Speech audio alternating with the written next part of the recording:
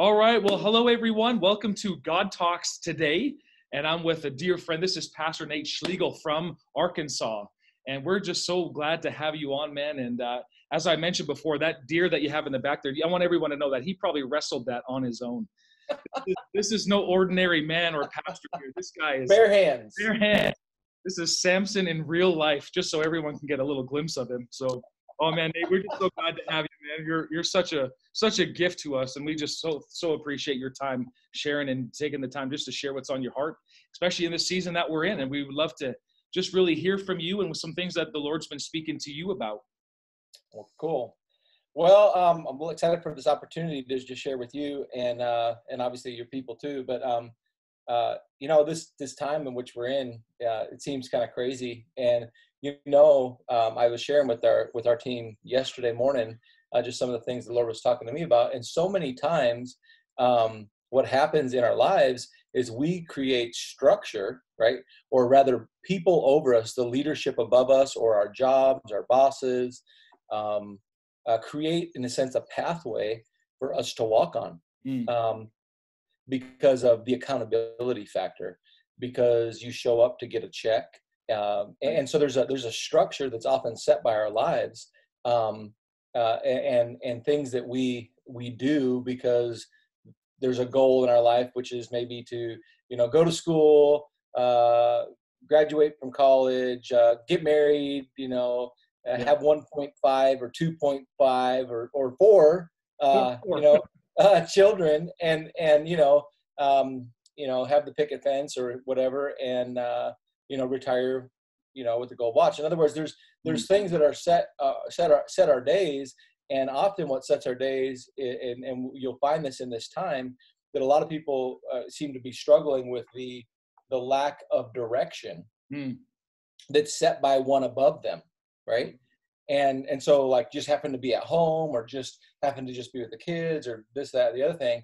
And one of the things that I was sharing with our staff yesterday, because even in my time, you're not coming to church like even for you, you're not coming to church like you were. You're doing things differently. And so, trying to find traction on how to do things differently, a lot of times what ends up, we're in a place where we're doing things because of authority over us, but it's not underneath of necessarily the Lord's direction. It's just called life, right? Yeah.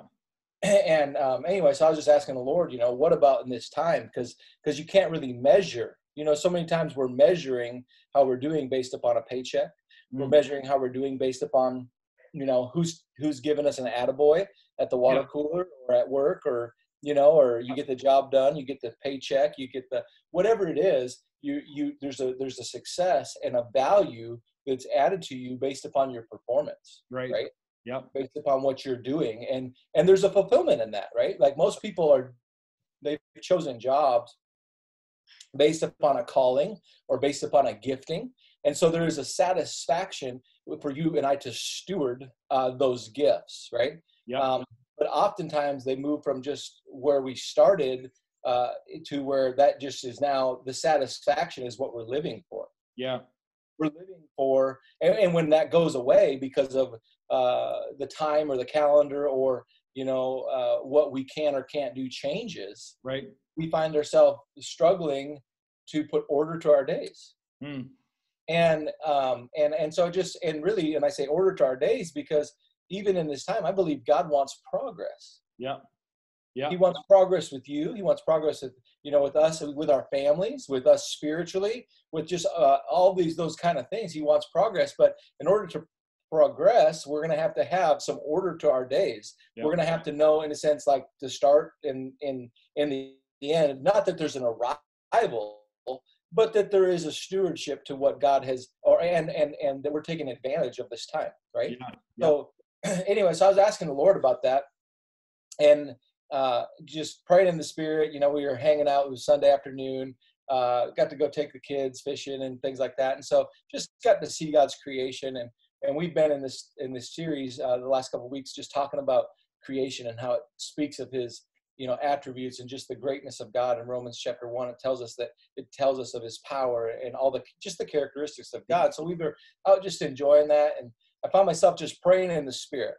Why do I say that? Well, because the Bible tells us that when we do that, we pray out mysteries. Mm-hmm. And so many times we're looking for an answer, and we search for answers that we don't know and we couldn't find on our own, but we don't inquire of the Lord in a way that would pray out, or in a sense almost like, like if I was gonna do this. Yeah. Ha-ha! Hey, yeah, there it is. Oh, hey, and there it is. So we can pray out. We can pull out of that which there is an answer for. You're looking for something. There is an answer, and it's brought about by the Spirit, because even He wants us to know these answers, because that's part of the Holy Spirit's role in our life, is to show us things to come, to remind us of what He said, to be a comforter. How many of you, it's so important for us to know that we have what He's saying. So anyway, so I was just praying in the Spirit and asking the Lord, and I'm sharing this with you. I know I'm sharing with the whole team, but I think this is helpful for just anyone leading. Absolutely. And whether you're leading your family or whatever, everyone, is a leader. God's called us to be leaders. But I was just asking the Lord, how do I measure in this time? Because everything's so different. And then even I found myself assessing some of the things that we do measure, and when the Lord, after I was kind of praying about it, Lord just dropped this, do everything for the glory of God, right? Mm-hmm. So there's a scripture, and I think it's in Colossians. Let me turn there real quick. I wasn't planning on sharing this part, so this is just the start, though, right? Yeah, that's good, man. So Galatians, Ephesians, Philippians, Colossians. Here we go. Colossians. You ever have to do that? Yeah. Genesis, Exodus, Leviticus. Yeah, right. From the very beginning. Matthew, Mark, Luke, John. Yeah. But in Colossians chapter 3, verse 23, it says, whatever you do it heartily as to the Lord and not unto men. So we do everything unto Him, right? And for His glory. That's ultimately what will bring direction in this time, is that my actions would simply be for Him. Yep, that's good. Absolutely. And what will happen is that'll eliminate some of the things that I do. Okay. That'll also bring about some things for me to do. Because I think there's an idleness in this time, and almost just like we're trying to push a button to get something out. Like the vending machine, B7. Remember the little things? I don't know if you guys still have those up there. Oh yeah. B7. You're like, and it's just not working. It's just like it's spinning, but like nothing's falling down. Like you're not able to get the satisfaction out. So you turn to something else, and eventually, what you see is you just see almost a vegetative state of just we're gonna wait until. Right. We're gonna wait until things pass or things fade or whatever to move forward. Mm-hmm. And anyway, so just talking to the Lord, about that, and Him just dropping that direction, it's like, wow, that just brought such pretty and such application to just my days for Him. And a lot of like I was saying at the very beginning, a lot of times what we're doing is not for we move from for Him to for our boss, for our family, for the house payment. You know what I mean? Yeah. And but if we can get back to the core of what we were created for, and that's for Him. Yeah, that's so good. Unto Him, walking with Him, in this time, even you're kind of back in the garden, if you will, right? Yeah.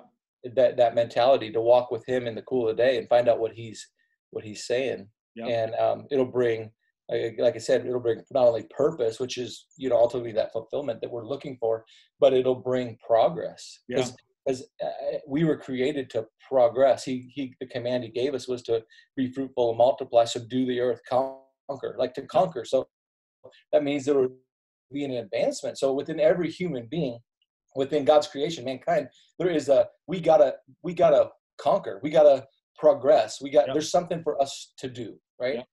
And there's a fulfillment, because at our very core, that's what happened. And you even look at God, that's what He's done. The universe, poof, he's taken where there was darkness, light, bringing light. He's a creator. Yeah, you bet.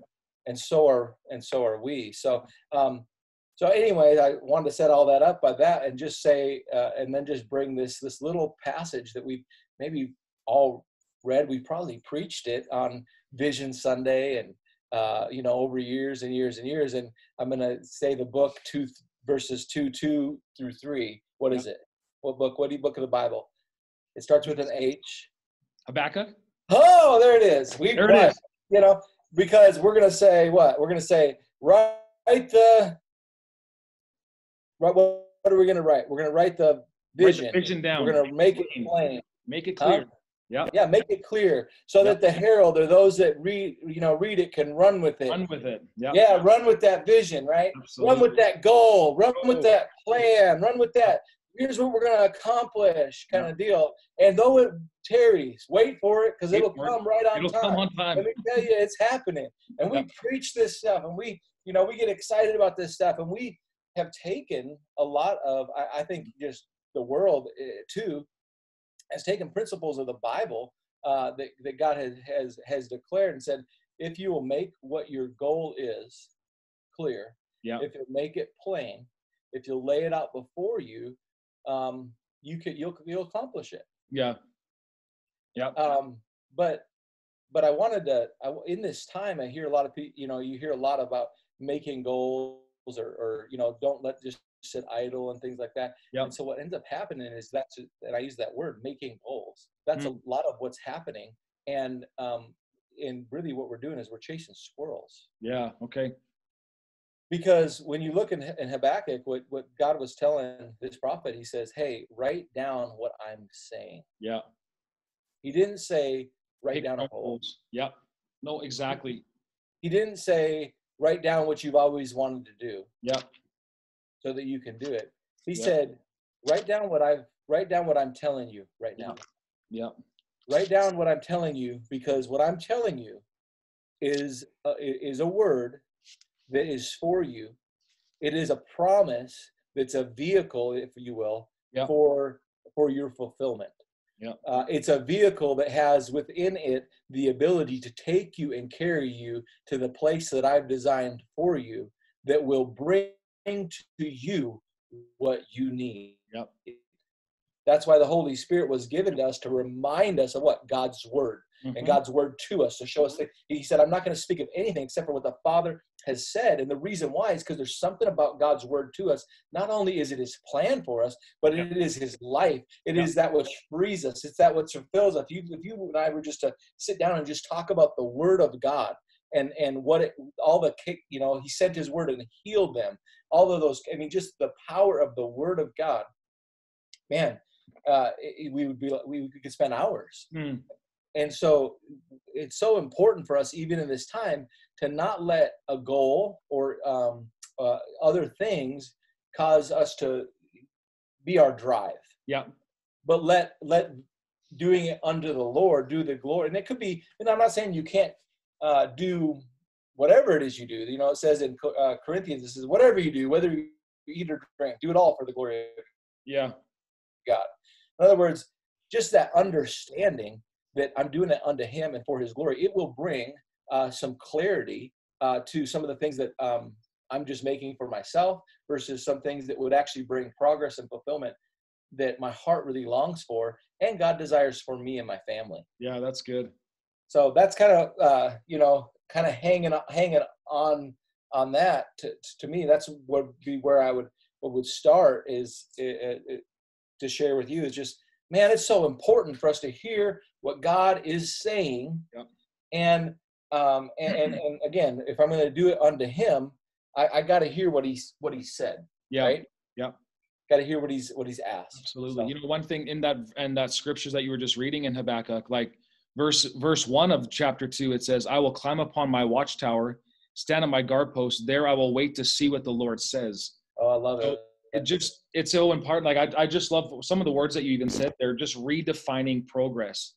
Like those are just such key words because I know even for my personality, I'm a real driven kind of guy. And so I'm always constantly, what's the next thing? What's the next thing? What's the next thing? And I think one thing even for my own personal life is, like what you just said is I used, I guess the word the Lord gave me was reset. It's kind of a reset time. So I want to redefine my steps. I want to redefine my own life what's important? Well, from what I see in the verse, it's like he's called me first and foremost into a relationship with him. That's First right. Corinthians 1:9 talks to us about that. Like God is faithful. He has called us into relationship with himself. And so my goal in life, especially in this season, is not to, advance and get the next best thing and see how many languages I can learn in this time. It's actually to get to know him in a more intimate way. That's And awesome. I love the way that you say that. So it's really, I'm redefining progress in my life. And I think that will help just calm a lot of stress and anxiety that is out there. Because not only I know people have one thing, there's the whole, the fear side of it where people going, oh, what's going to happen? How's this all going to change? And then there's the other side. I've seen quotes, I've seen posts, and people, I'm sure, well intended, but it's kind of said, well, use this time wisely because, you have all this time off. You better be, get that side hustle going. You better have that extra job going up. This is a time to make things happen in your life. And there's that extra added stress that, like you said, that the world's putting on you. The Lord's not putting anything on you and I, except for what he's wanting, what he's explaining and sharing with us. I love the way you brought that across, Nate. That's so good, man. I love that. I love exactly what you're saying. Just, man, redefine progress instead of trying to continue on a path that I think, there's always, if we're going to end up at the destination that God desires, there's always course correction. But sometimes we get our heads so down as far as like pushing so hard and we're on the go. And then somebody taps us on the behind, says, good job, buddy. And we're hearing, good job. We're hearing the paychecks coming in, we've got the CDU or, whatever. And so all these things we're progressing, or so we think. And we didn't take a moment just to look up and go, is this good? And I'm not saying we don't do that. I'm just saying there's sometimes we need to, this is such a great opportunity for us to listen a little longer, and even, to wait upon the Lord, right? Yeah. So many times, I'm going to be talking about this a little bit this weekend, but we wait upon the promise more than we wait upon the Lord.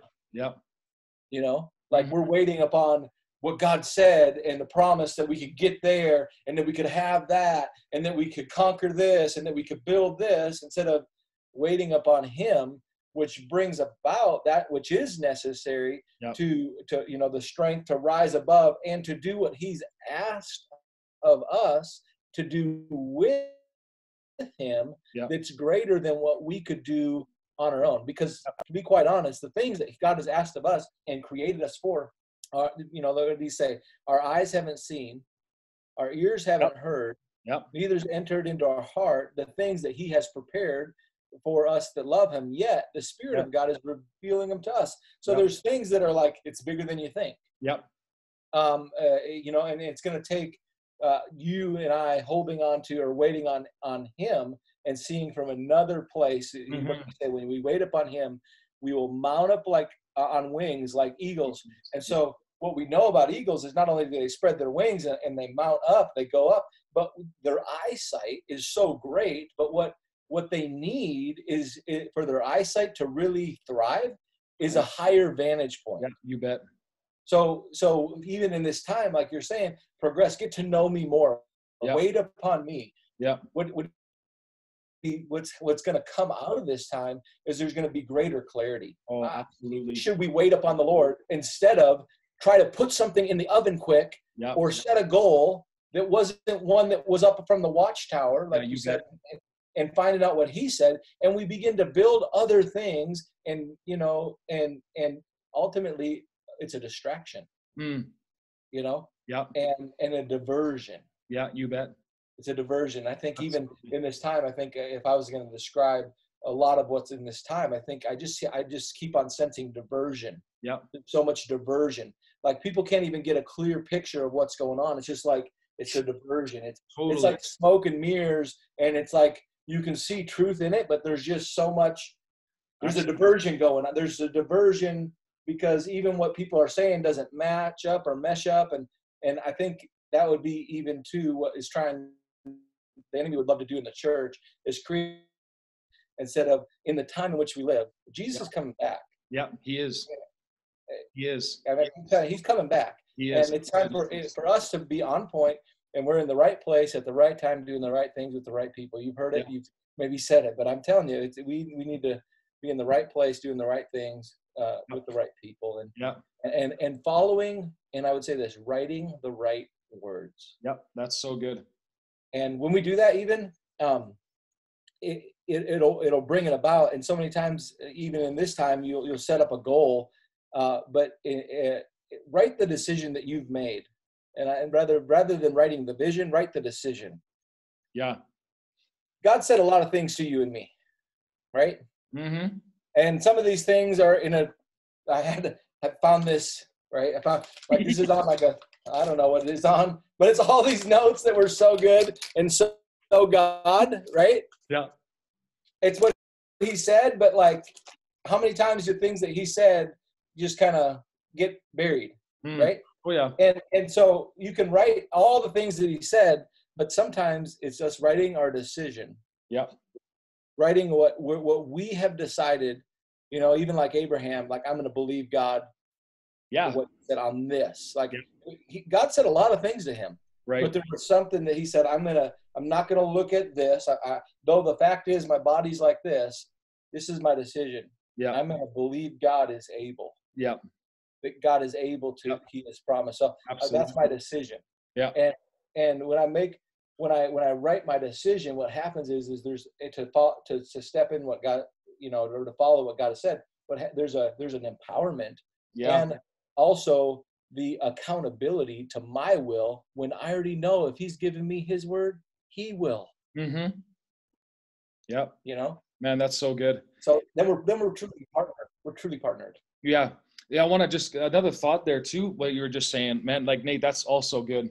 If I had my coffee cup, I'd cheers you on that. That was. I know. I was like, this is so exciting right here. This is it. That's it. Thanks, when you're sharing.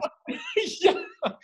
But when you're sharing, just another thought too, like, I think one of the things, just Jamie and I, we've been having a lot of conversations too about one of the things that we're seeing, and from the verse, like Romans chapter 12, verse 2, like, he talks so much about being transformed. And I think what we're looking so much is we're looking for an external force or something to let up in the external realm, to kind of like what you're saying, that B7, that vending machine. We're looking for something to happen on the outside to give us that peace or to give us that satisfaction of what we're looking for. And that word transformation has been something that's been stirring in my heart. God doesn't work from the outside in. He works from the inside out. And when you're sharing all these, like, redefining progress, like everything that you're talking about, goals and, setting these temporary things, there's nothing wrong with having some goals, like, whatever that may be. You want to lose some weight, you want to, exercise, whatever, that's all great.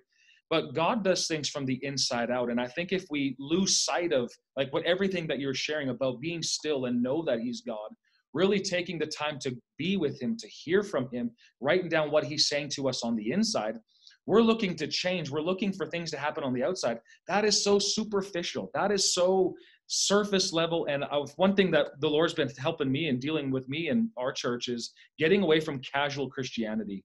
Like, that is enough. Like, we're done playing church. And part of that is, I think, a lot of these external things we're looking for. Okay, I need the biggest paycheck, or I need the nicest car, or whatever. And there's nothing wrong with any of that stuff, but it has to be in its proper set, in its proper priority. And again, like, when it comes to transformation, it says by being transformed on the inside, by changing the way that you think. Let God change you by changing the way that you think. And so, again, like, I find this is where part of the season that we're in is we're being these living sacrifices that need to learn to shut up, get still, and really allow the Lord to work some things in us and through us, so that he's able to have his way in our lives. And so ultimately, like you said, I love it, to get us to the destination he has us for all along, which eventually is he's coming back for us real soon. But in the meantime, we need to be with the right people. We need to be seeing things from the highest level rather than trying to nitpick and how can I just, crawl out of the hole so I can get out of this situation. We're not just trying to survive COVID. God has already raised us above this to see things from a higher level. So I'm like, let the transformation time begin for the church. And we really need to start seeing things the way that he sees it. And the only way is like the verse that again, I'm bringing that back, Habakkuk chapter 2:1, climb upon my watchtower to see what he wants to say. And I like that, to see what he says. So I love that every time he speaks, it gives vision to us. So I've been caught in that my own self too, as I've been like trying to get a vision or trying to think something up that seems Christian. And a lot of times I've just left out burnt out going like, God, well, I can't figure it. But he will just talk to you. Vision will come when you spend time with him. Come on. That's so good. And then when he does bring his word and vision does come, what vision ultimately you're seeing there is hope.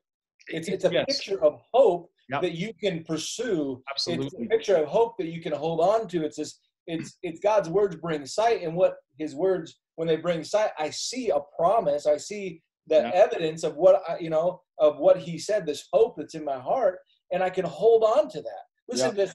I don't know. I was like, I feel like I'm supposed to bring this book I was sharing with you earlier. Yeah. This old book, and listen to exactly, how we're transformed. You said we're transformed by the way we think, or the Bible says that, and that's exactly right. It's from the inside out. I want to talk just this line because it identifies ultimately faith. Okay. Yeah. And so it's so funny, when you said, hey, let's talk, let's have a God talk, like kind of like Believer's Voice, you'll be Kenneth and I'll be Gloria, or vice versa. And I was like, all right, I said, I'll get my coffee cup, and all that. But what I heard in my heart really was that God wants us a recall of faith in our lives, that there's a trust, not looking to the outside, but just simply understanding the way that I think brings about the promise and what I desire. In other words, what I believe. And so listen, this is F.F. Bosworth from way back in early 1900. And he says this, that we base our faith, and he's talking about healing. Okay. But let's talk about everything in our life.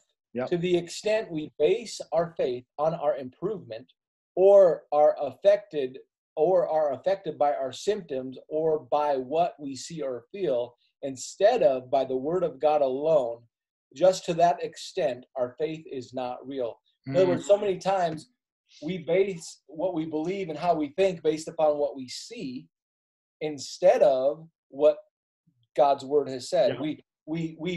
You pray for me to get healing or to be healed, and we leave disappointed because we thought we would have been healed.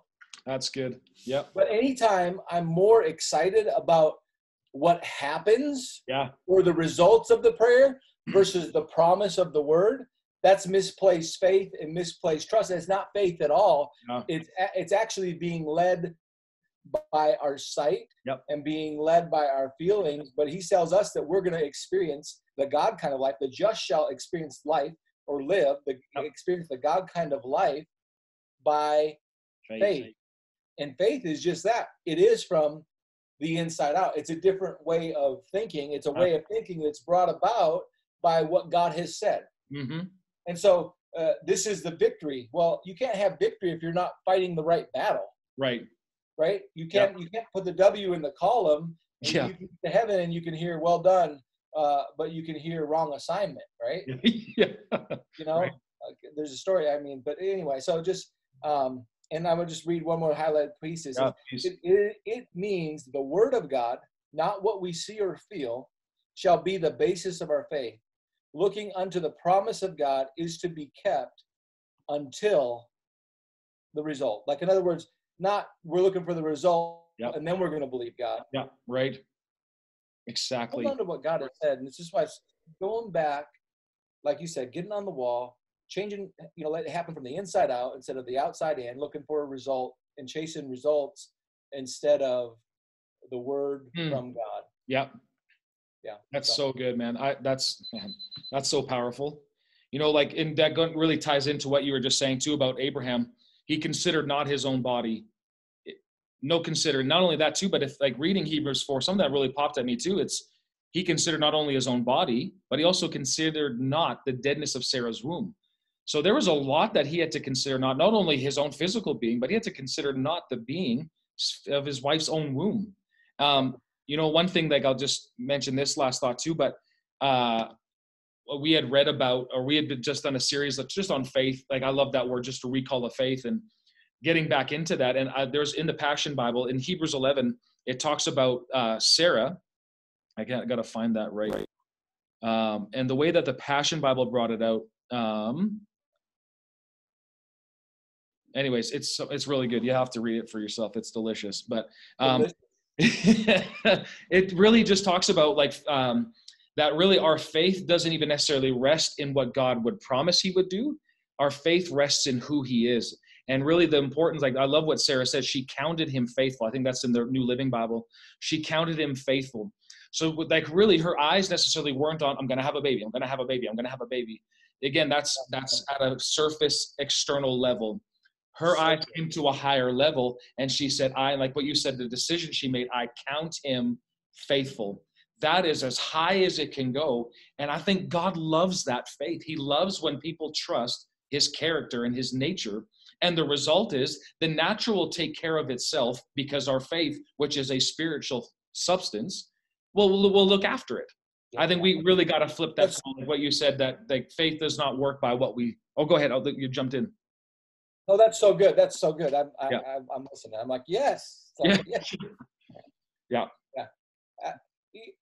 So you're talking about Abraham and you're talking about Sarah and God's word to them and not considering the womb and this and that and the other thing. But the whole promise or the whole story of Abraham was simply about God bringing to Abraham a child that could inherit the blessing. Yeah. Right. All this was about that. Yeah. And so, and it depended, Abraham at first had to depend upon God's word. Right. Mm-hmm. But what we also see is once he depended upon God's word and Isaac was born, right? Yep. Now it was really easy to see it, to see how God would move. Yep. Right? Yep. Then what did God do? He said, I'm asking for the channel because I want you to know the source. Because the channels are going to change. Yep. The source will never change. I'm asking you for the channel, Isaac, the thing that you can now see, how I'm going to bring it about. And your faith will now move from dependent upon me and my word and my promise to this channel of Isaac. And God said, I'm asking for the channel so that you would know the source. And what did Abraham say?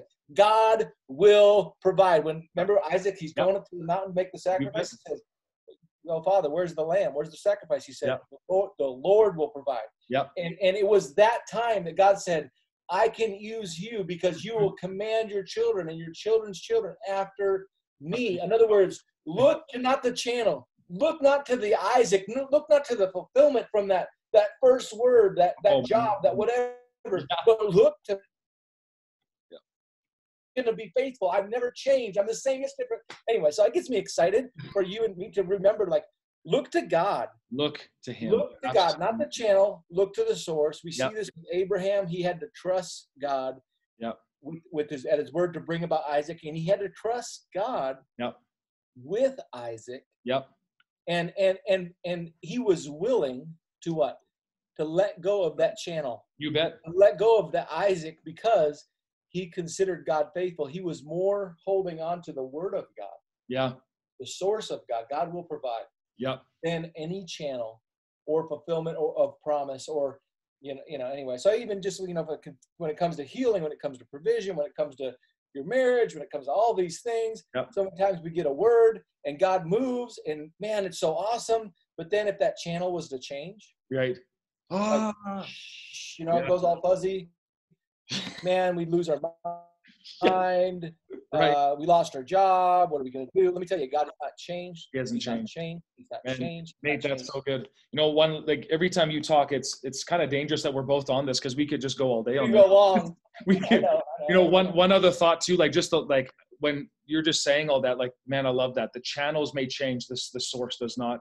When Jehoshaphat, 2 Chronicles chapter 20, when Israel is being encountered by all those other nations that were coming against them, the prophet had said, fear not, like, Lord, we don't know what to do, but our eyes are on you. So it's okay, not necessarily, I don't quite know what I'm going to do yet, but I'm not going to just stay in this state of I'm not sure and what's going to happen to me. No, my eyes are on the source. And I just think, man, like the deliverance of that nation, Israel, they were in, like, talk about a pandemic. Like that's a nationwide, you're going to be wiped off the face of the planet. Yet, I mean, they didn't fear. There was no concern. Lord, we don't know what to do, but our eyes are on you. And man, from that moment, of course, they got the answer. They were told to go send the worship, and all of that you see. And I just think it's phenomenal. What a testimony that is for us to see today. Like for even my own self, how do I know what the future holds? No, I don't know what to do necessarily. My next step, whoever may be listening, but my eyes are on you. What you said, who you are. You are a God of faith. You are a God who is faithful to your word to watch over it. He even said that he is. So man, that just blessed me. I think I'm ready to kick some holes in the wall right now. So I'm in a really good mood. That's awesome. That's awesome. Are you guys, sanctuaries under construction too? So that's cool. Yeah. So I can maybe break something in there. That'd be fine. Come on, right? Yeah. Awesome. Oh man, that's cool. Man, Nate, thank you so much for your time, man. That was such a blessing. Yeah, I love just God talks. I know they go quick. We talked just the other day, and I looked at my phone. I was like, oh, that was 30 minutes. Well, yeah. Well, praise the Lord. Yeah, praise the Lord. That's cool. Awesome. Well, everyone, I just want to say thank you so much for joining us. What a blessing it is to do this life with you, people of faith. We love you.